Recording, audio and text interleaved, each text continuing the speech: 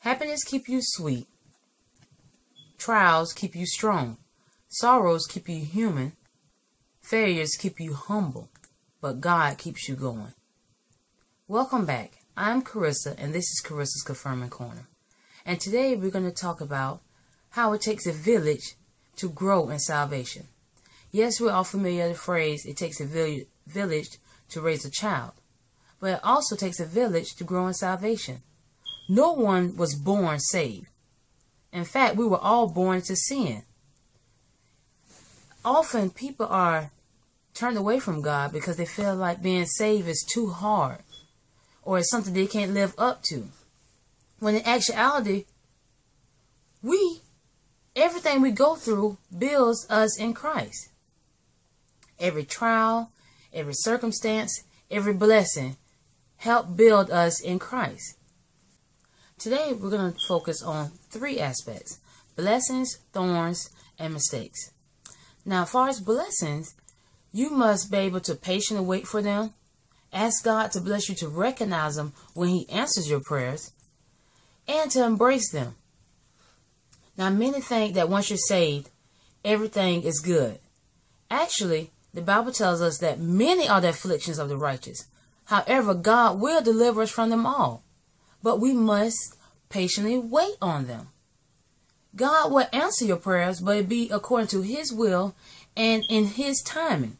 Philippians 4:6-7 tells us to be careful or anxious for nothing, but in everything through prayer and supplication in thanksgiving, make your requests known to God, and He will give you the peace that surpasses all understanding, and will keep your minds and hearts stayed through Christ Jesus.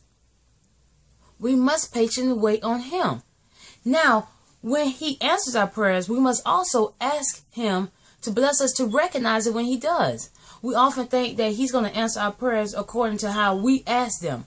We ask for a financial blessing, so we expected a windfall of money to come through. However, He may bless someone to answer our prayers for us, or He may enable us to answer our prayers ourselves.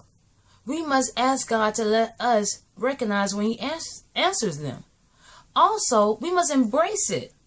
Often, we can't enjoy our blessing because we're waiting for the other shoe to drop. We're already looking for something bad to happen. We need to appreciate what God does for us and to only seek Him for help. For every good and perfect thing comes from above. Next, we must appreciate the thorns. Philippians 4:11 tells us that whatever state we're in, we should be content. Roses have thorns to ward off animals that are attracted to their smell. Without the thorns, they will be devoured. So their beauty is not their strength, it's their thorns.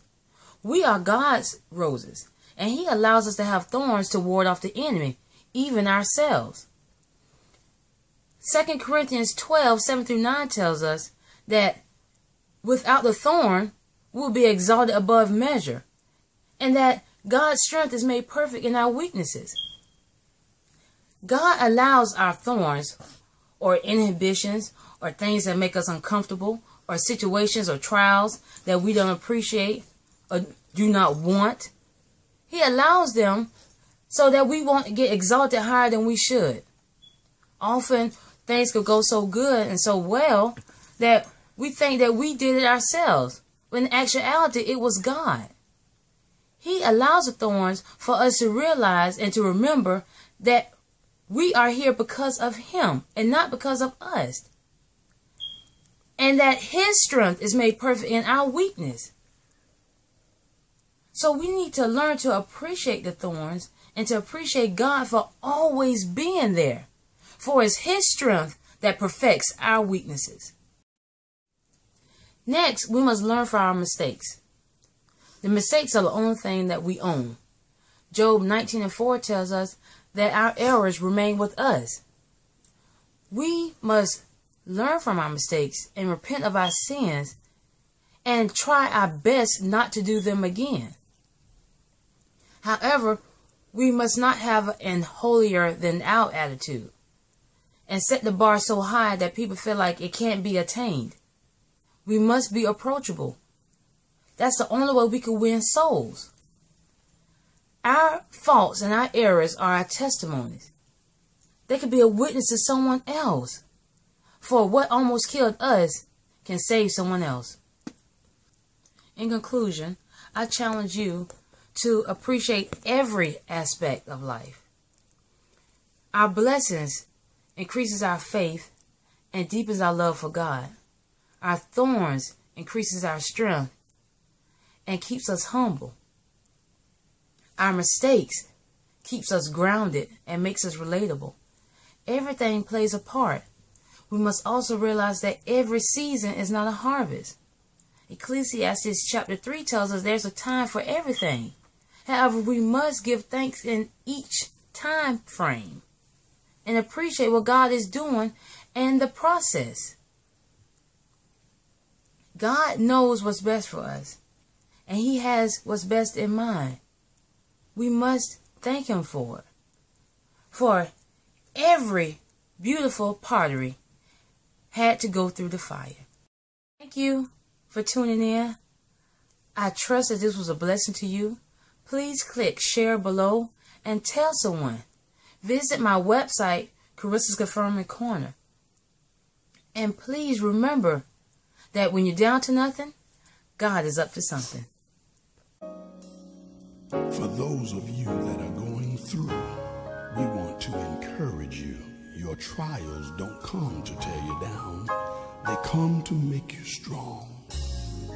Floating on the sea of trouble, sorrow falling like rain from the sky, trotting through life's murky waters, trials form the tears in your eyes.